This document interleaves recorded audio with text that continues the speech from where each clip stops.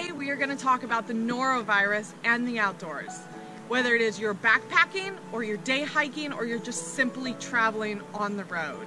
What you need to know about how it starts, how it's spread, and how you can prevent it from happening. Last year when I was hiking on the Appalachian Trail, I was completely and utterly surprised, mostly alarmed by how quick and how rapidly the norovirus strain just kind of took over the trail and took over everybody's hike. I couldn't believe the amount of people that both indirectly and directly were affected in my bubble. So what is the norovirus? Norovirus is simply a virus very similar to the flu, only it's gastrointestinal. It affects 21 million people per year. The trail is no different. However, it's mostly contracted by hand to mouth contact. So when you're out in the wilderness, think privy, bear cables, sharing of utensils and food, and digging into each other's bags, and then directly putting that into your mouth. Fact number 3, it only takes 100 particles to make you sick. There are over thousands of particles in one given cell. Not everyone who is infected with the norovirus actually shows symptoms of being sick. You can be a carrier only and still infect others around you without being sick yourself. A virus can stay active up to 2 full days. It's 2 full days on an inanimate object, and you can pass that virus along. It doesn't die for 2 whole days. Seriously. The virus is spread through your GI tract, so aka poop. So you can be pooping out this virus from 24 to 48 hours after all of your symptoms have gone away. So once you're all healed, you're hiking again, you can still be passing that virus actively, shedding it through your poop. The thing is that most people don't know, you can be shedding that poop for up to 4 months after you're all well. The norovirus often sees major outbreaks around winter and early spring. Why is this? Because your immunity is often lower during this time frame. When is hiking season? Early spring. So you do the math. Look, knowledge is everything, let's face it. The more you know about how noro is going to spread, the easier it is for you to understand how to prevent it. If you think that every single hiker or backpacker is out there practicing sanitary conditions when it comes to pooping in the woods, you have it all wrong. If you think that everybody out there is practicing, basic hygiene at the lowest level, you are so very incorrect. And that is how it is spreading. So let's take an average day on the trail. You're hiking, whether you're backpacking or you're day hiking or you're just taking a gander through the woods. You hit a shelter. They're everywhere out there. On the Appalachian Trail, they're about every 7 miles. So you hit a shelter and you have to go to the bathroom. You go and you use the privy. Well, there's a lot of poop being added into those privies on a daily basis, especially if you're talking about the Appalachian Trail during thru-hiker season. That cannot be cleaned, the poop cannot be cleaned fast enough. So all of a sudden, the amount of people pooping in this privy is like trifold. And so where are they going? They're not going in the privy, they're going around the shelter. They're going around the area. They're expanding that privy to other areas around. Your dogs are going to dig that up. All the dogs on the trail are going to dig that up. Humans are not practicing leave no trace. They're not digging their hole properly. You've got wildlife digging it up, and all of a sudden that privy section that is now just a little bit wider than the privy itself is now grown to this enormous scale of poop being scattered all over the trail. All right, so you poop, you use hand sanitizer. Well, I hate to break it to you guys, but hand sanitizer is not going to cut it. I'm going to tell you what will coming up.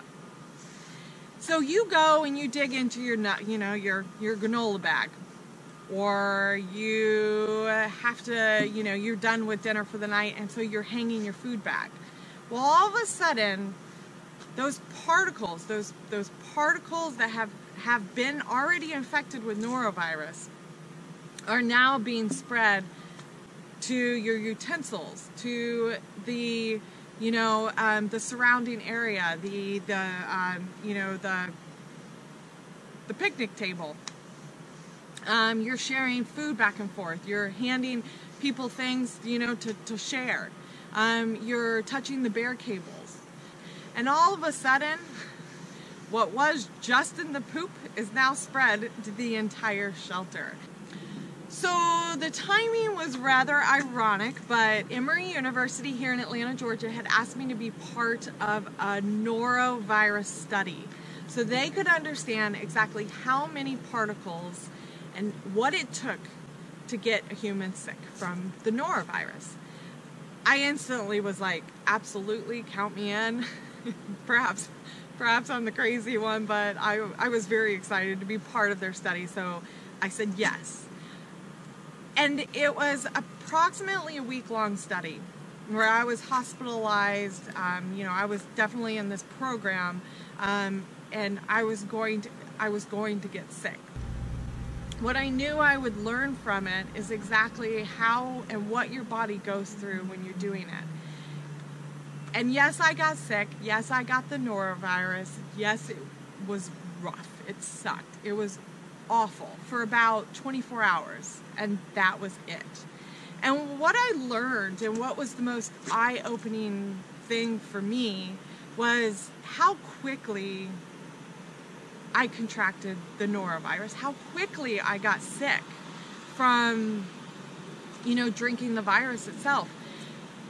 And here's the thing, when you're out on the trail, when you're backpacking, when you're day hiking, you don't know that you're getting sick with the norovirus. You don't know that you're contracting it. It just happens, and it just very abruptly affects you. And though I was in a controlled environment and I had a target range idea of about approximately what time I was going to get sick, there was absolutely no warning signs whatsoever that I had actually received it.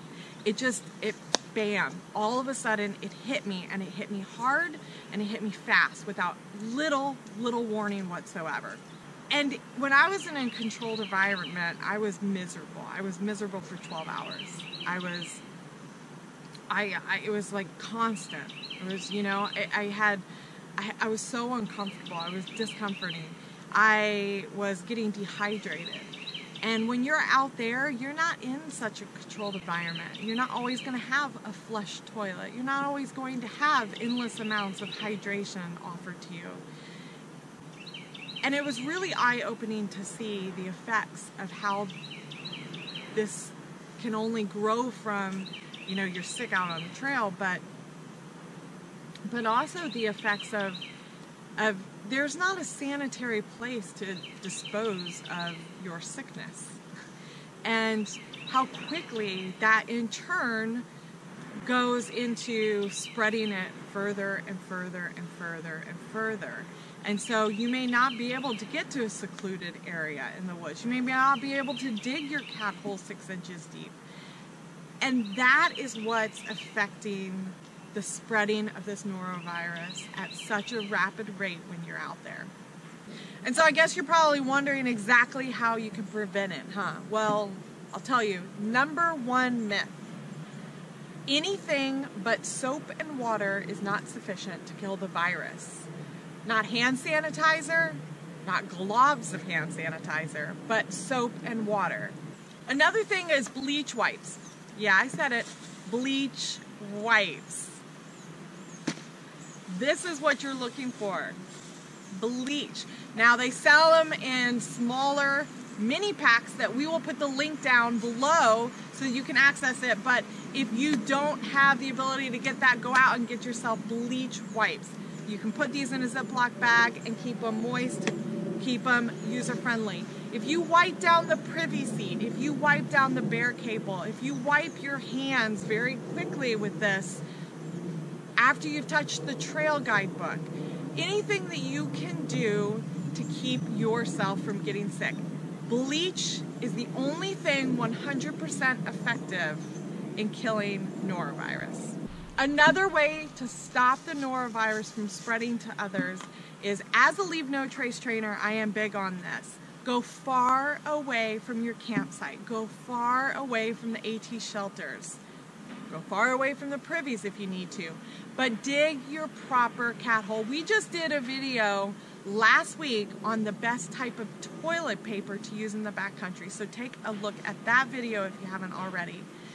Properly dig your hole. Use the restroom. And wash your hands with soap and water after. Don't be sharing utensils. Don't dig your hand in somebody else's bag of food. Anytime you are sharing something with another fellow hiker, especially during norovirus season, be sure to wash your hands thoroughly with soap and water afterwards. And especially during the spring season of hiking, it's a good idea to just maybe do the elbow bump with a fellow hiker instead of shaking their hands. Another thing is, do not poop by creeks or streams. You need to go far away from those water sources. If you think that you cannot catch the norovirus by drinking water, you're wrong. I did. Hey guys, thanks for watching. Go ahead and share this video. Get the word out, especially during this hiking season. It is important for everybody to know the truth about norovirus. If you like this video, go ahead and give it a huge thumbs up and keep subscribing to our channel. Sorry, hold on, give me a second. Today we are talking about the norovirus. One more time. Don't stop it.